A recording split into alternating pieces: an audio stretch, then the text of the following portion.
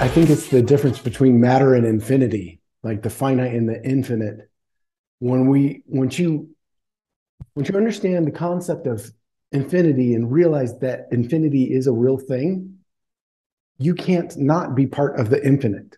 You and I and everybody else out there is part of the infinite.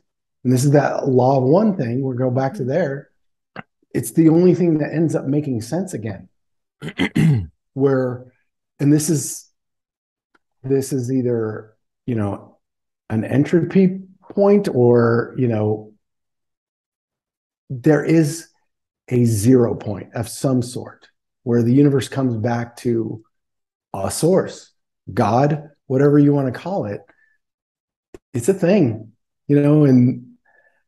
and if you don't want to acknowledge that, I guess if you're in that at that point in your journey,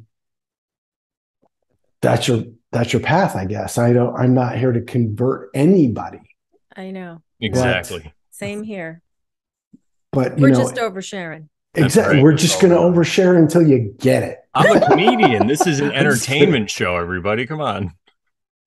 For real, this is the thing: is we have to keep entertaining the questions, or else we're not going to find the right answers. We've been Yep. asking the wrong questions. In fact, we haven't been asking questions. Bingo. Exactly. We've been. I work in the school system, and it's tough to see that kids come out of high school, not with a whole lot of knowledge to arm themselves, like really arm themselves against the real world about what's really happening. I think if it, and it wouldn't take long, like hell, we could probably get it done in the first freshman year. And then people can go off and be productive. Like what the school systems do for children are not, I don't know, it's not helping people. But that's another system, another system that we've created that we feel like people think they can't get out of it. Yeah, you can. People educated their own kids for thousands and Homeschool. thousands of years. Yeah. I think you'll be all right. It's like people grew their own food for thousands and thousands of years. You'll be all right. Yeah, that's something that John Taylor Gatto used to talk about, which I love. If anyone's not familiar with him, he's the guy who was a New York City school teacher for years, like in the 70s and 80s.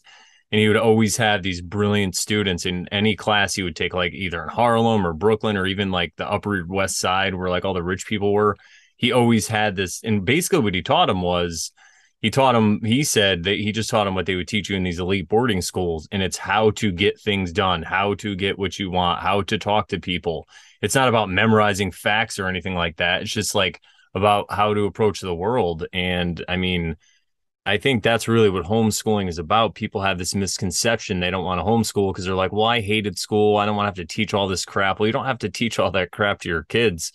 You could just teach them how to run a business. I mean, I have a friend who has a 7-year-old son that, I mean, he could start his own YouTube channel and probably be a millionaire if he wanted to. The kid is so smart. He loves to play chess. He loves all the stuff.